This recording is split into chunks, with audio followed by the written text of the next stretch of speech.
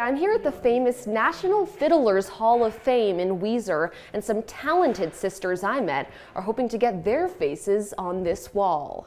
In a time where instruments are electronic buttons and DJs are considered musicians, I like to be different. Oh, thank God I'm a country girl. lived four self-proclaimed country girls. There's no auto-tune for the fiddle. All sisters and all members of Gen Z. And I like to kind of stand out or say, oh, I play the fiddle, and then people go, what? What's the fiddle? What? Bluegrass music? What?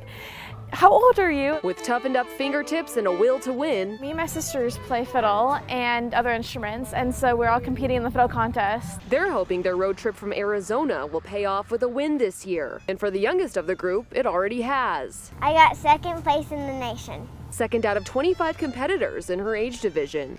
I got a light-up trophy. But she says it's not just playing solo that she loves. I like playing with them, too. It's also about the family bond in their family band, It's really fun. the Arizona Wildflowers. We got so much closer by playing music together. Madison, who is also the reigning Oklahoma State Fiddle Champion, will compete for the first time as an adult in Weiser on Friday. In the meantime, she's jamming. Really cool to play by yourself, but when you get playing with other people, it really comes alive.